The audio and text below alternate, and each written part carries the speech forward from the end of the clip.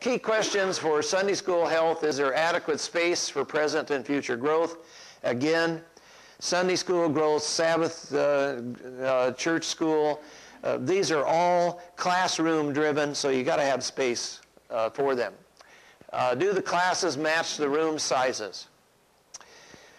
The 80% rule of thumb holds true for classes just as it does for worship. So if you fill up a room like this to 80% capacity, typically that class will stop growing in a room. It holds true in classrooms just as it does in other worship facilities. What is the quality of the educational facilities? How does it match the expectations of people?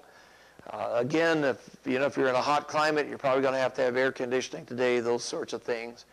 Nowadays, more and more, there's a demand for PowerPoint and those sort of things, even in small churches. I'm amazed. I go to little churches, and I'm amazed at the technology some of them have. Out in Wyoming, this little town of 200 and this little church of 50, and they've got this fabulous PowerPoint set up. I'm thinking, wow, this is amazing. The people are that way, and they watch TV, they're on the internet, and this creates certain expectations when they come to church, even for education. Are new units being created? New units means new classes, new groups, new ministries. New people are attracted to new things, not to old things. So if you've got 6 classes that you've established and they've been around for a long time, they're not going to attract new people. If new people wanted to come, they would have been there already. They're not coming. But you start a new class and you'll get some new people. New units bring new people. What is the quality of teaching? And we need to continue to raise the quality by educating and giving some teacher training and that sort of thing to our teachers.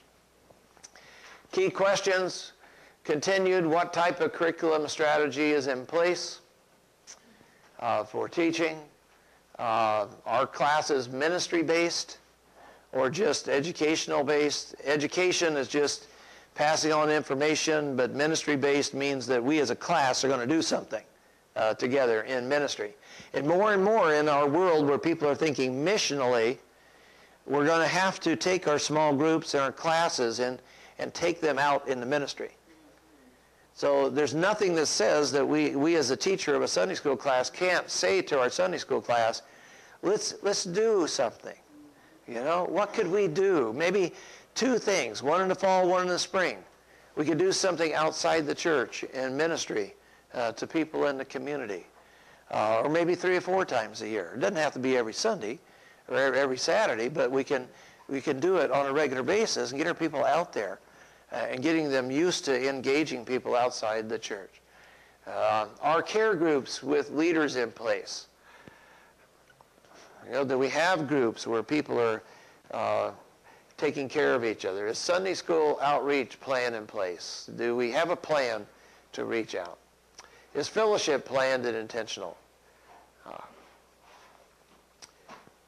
Just some questions. What priority does the pastor give to Sunday school or Sabbath school?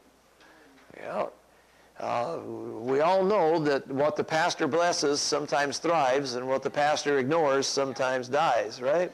Yeah. That's what happens. Now, in a big church, the pastor can't mention every ministry every Sunday. That's the way it is, but you're going to have to pick some priority ministries and mention those, and as you do, that will help. What plan is in place to secure new teachers and leaders? Again, the easiest way to do this, every teacher needs an apprentice teacher. They get their own apprentice teacher. You don't find them. You just encourage every teacher. We want every teacher to have an apprentice. And then when you have a teacher training or a small group training, you invite the teachers and the apprentice, or the small group leaders and their apprentice. And you're preparing your future leaders right there. Does the church offer teacher training? These would be questions you would want to ask as a consultant. What is the time allotted for teaching? Is the class time 40 minutes or 50 minutes or 90 minutes or 75 minutes, what is it? Just kind of look at that. How good is the record keeping? Do they know how many people are in attendance? A lot of times churches do keep good attendance at the Sunday school or Sabbath school level. In fact, when a church gets to be a mega-church, where do you keep attendance? How do you keep attendance? Because you can't keep attendance in worship anymore. It's too hard to count people. We have a system called Fellowship One.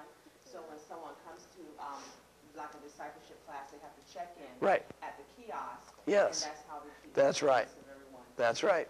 Now, you have registration, check-in, and you can really do this easily with parents that have kids. Yeah, because when they check in their kids, they want safety for their kids, and they're willing to check in and give you the information and everything. And so you can really track people who are younger with kids through the Sunday schools and the Sabbath schools and the educational means of that. Some churches, I've heard some churches even have turnstiles. I have not seen that. That when they come through. Really? Yeah, I did not know that. Well, I'd love to see one of those. I'd like to go to that church. I finally went to Southeast Christian in Louisville and saw that they had escalators. First church I'd ever seen with escalators. So now I want to see a church with turnstiles.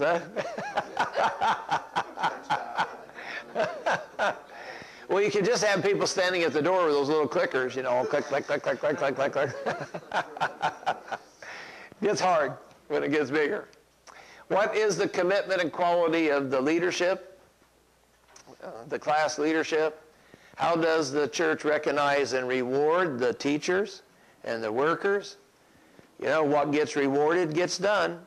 What gets praised gets done. How do we praise our teachers? How do we praise our small group leaders? How do we reward them? I think easily one of the easiest ways to reward them is to have at least an end of the year thank you barbecue, dinner, something. And you invite all the leaders, you invite all their apprentices, and you provide a free meal for them somehow or other. Larger churches will typically cater it in and pay for it. Smaller churches might do more of a potluck type of thing. But then somewhere in that, you stand up and you thank them. Verbally, the pastor, somebody stands up and says, every year we like to have this dinner. We appreciate you so much. We know you work hard. You sacrifice your time. And we just want to thank you for what you've done in the lives of our people. Hey, just that is enough. Just enough. In smaller churches, a pastor could write hand notes or something like that. But in a big church, that gets to be too much. But just having some sort of an appreciation dinner, meal, once a year will go a long way to keep teachers committed and excited and feeling that their work is valuable.